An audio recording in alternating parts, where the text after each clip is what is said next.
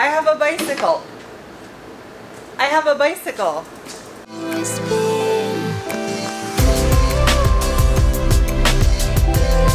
Hello consumers of online entertainment and value. Welcome to another installment of How Weird Can I Possibly Be?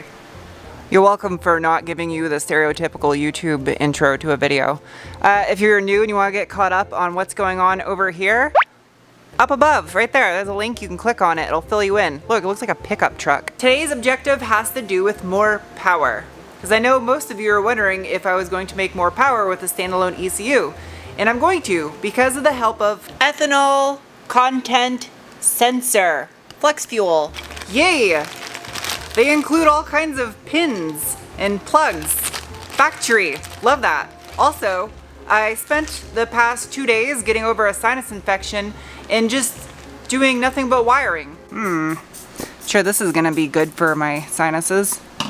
These need to be clean for flex fuel. You'll see why. And a couple of minutes later, they looked like this. The green zinc coating that was on these was scratched and peeling off in so many areas, I couldn't save them. So I stripped them. Considering those things were originally zinc coated green, my car's red, I don't think that's gonna look very good. So I used some epoxy paint because the stuff has not let me down so far. It's pretty durable stuff. Whilst that stuff dries, you're probably getting kind of confused now what the hell is going on. At first I started talking about flex fuel, now I'm painting brackets. I got a method to, no I don't. I have to make sure it's nice and clean down here before I start installing parts because that's just what I do. Well, this is gross down in this spot. It's really gross down in here. That already looks so much better. Oh, and just like that, it's magically assembled and coated. It's so much easier if I don't film my work. You don't need to see what's going on inside my bathtub of shame. Just know that car parts are being assembled. Just like that. Yeah. I want to order a new bushing for this lateral link right here. What'd I do with the hardware for that? Of course I'm not gonna put the old hardware back in there. I got brand new stuff. Brand new Toyota bolts. Fresh, fresh, fresh. This right here is the finishing touch. I had this powder coated, and this is actually the bracket that holds the factory airbox in, but it also serves as a nice little cover for the engine mount over here. It's a nice blend between the just regular matte black and then the texture over here. It brings everything together in the engine bay. Damn, that looks good. I like it. I'm gonna go with underneath the coolant neck. That looks like a good spot for it. Ow, my hair! Yeah.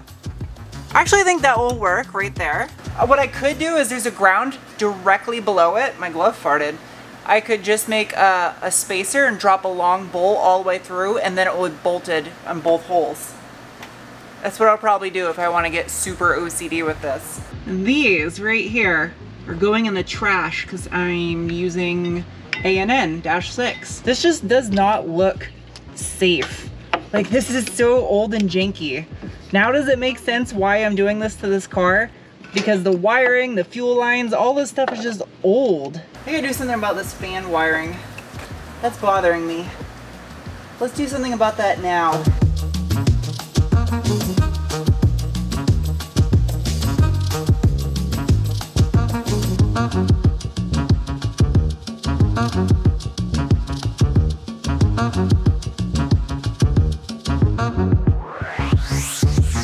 I hope somebody appreciates the effort that went into this wiring for my cooling fans for the engine lid and the intercooler, because I need better hobbies. I don't even know if it's worth it anymore to be able to brag and say you built your project car all yourself. I'd rather be one of those people that just pay someone else to do it. At least they get to sit on a beach. I get to sit in a trunk with mosquitoes biting my ass cheeks.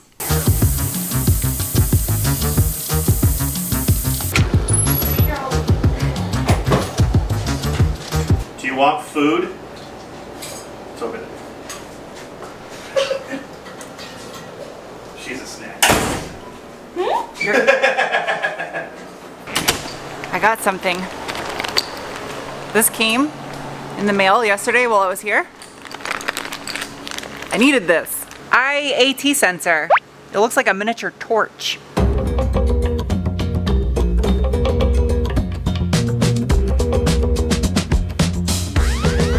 That's it. That was the final sensor for the intake manifold I had to wire up. I just got to supply some 12 volts to my injectors, and those are all wired up. And then these guys over here, I got to add a wire coming from another loom and then make a universal ground to go to a ground point, since these things do not use the feedback. I haven't wired up the cam trigger yet because this thing is a little tricky. So it's a 3-wire system. If you look right here, Hall proximity sensors. So I have a trigger and a sensor ground, and then it's going to require a power source that is a varying DC input, and that's what I have to determine.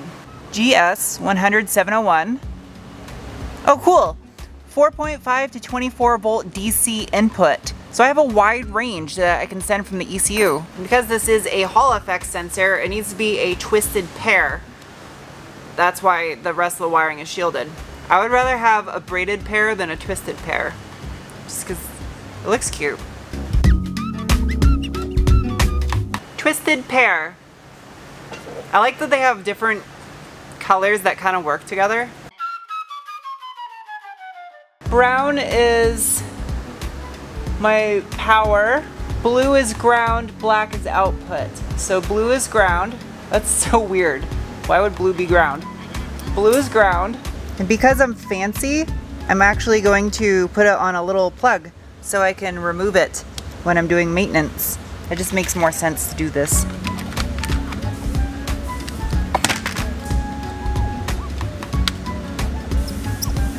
This is kind of tricky. Not a lot of room to work down inside here. I just added this red wire here of the white stripe. This one is a 8-volt source coming from the ECU. It's a regulated 8-volt source. Jeez, I look like a Sasquatch in the wide angle. That's crazy. I'm so tall. I'm not this tall. I'm this tall in real life. Ooh, I hate doing this. Hey, that's where that went. I knew I lost that thing. The crank sensor is gonna go on the, come out of there, pancake f***er. Why? I gotta take off this back wheel because the crank trigger is located on the crank. That's why it's called a crank trigger. And the crank is behind this wheel. There's a crank pulley. Check that out. You like that? That's special effects right there. I only provide you with the best in my YouTube videos. That's camera art. Anyway, this is the crank trigger. It goes on the crank pulley. And these little teeth spin, and then the magnetic pickup, Hall effect sensor, sits and it... This is nice. It looks like a beer koozie for a robot dad. It didn't tell me to, but I'm putting Loctite on these bolts anyway, just because they're going to be spinning on the crank pulley, and that just makes sense in my mind.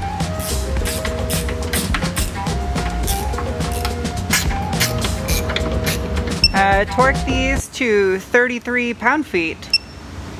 My cruiser weighs 1,200 kilograms.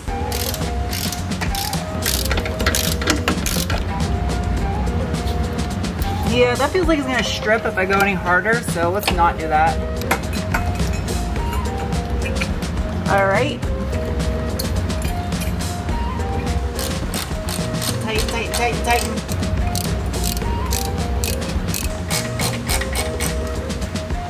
I know those are gonna have a torque spec. I just don't know what. Hello. So now I gotta also mount the Hall effect sensor for the crank trigger. It has a little robot nipple that the sensor goes through, and this attaches to the side of the block. Robot nipple. Be really mad if I start an oil leak because of this.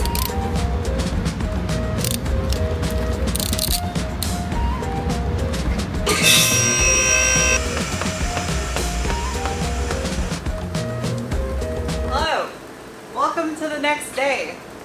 I have a bicycle. I have a bicycle. I know this is an MR2 video, but this is a special moment because it's time to do the finishing touches on my vintage GT Performer restoration. I'll show you the whole bike in a second, but I gotta put the correct graphics back on the bike since I had it powder coated. This is so fun. So if you guys didn't see a video I had a couple weeks ago, my business partner Fred next door acquired this GT bike from a guy named Metal Magic Mike. And they actually made, oh, does it go that way? Or is it, I gotta look which way it goes. I'm gonna put a link on the top of the screen, and I'll probably put it in the video description below, of the guys next door's YouTube channel. And they made a vlog where they went to acquire this bike, and they also made a full restoration video. That one's not out yet, but ooh, it looks so good. Oh, it ties everything together nicely. Oh man, I love the way this powder coating came out. Like, it literally matches so perfect to the factory color of this bike. I think that works. Oh, it's textured. Oh, I like that. Like that. This one is going to be hard because it wraps around the top and the sides of the tube. I don't want to screw this up. I think I literally gotta sit on it. Oh, this is so tricky. No, no, no. Gotta come over like that. I really hope I don't get an air bubble in this. I'm gonna be super pissed.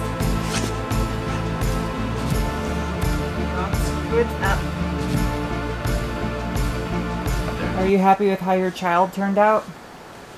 I'm so proud. Your bike child, is that what your vision was? Yup. It came out just right. You're right about the tires. I like the tires. Since pretty much all I know is the color scheme and just looking up vintage 1980s GT bikes. Actually, I have a GT mountain bike. That's kind of weird, and it's white. Fred was the brainchild behind the actual parts that went into this, so Fred, you explain it. I'm not awake enough for this.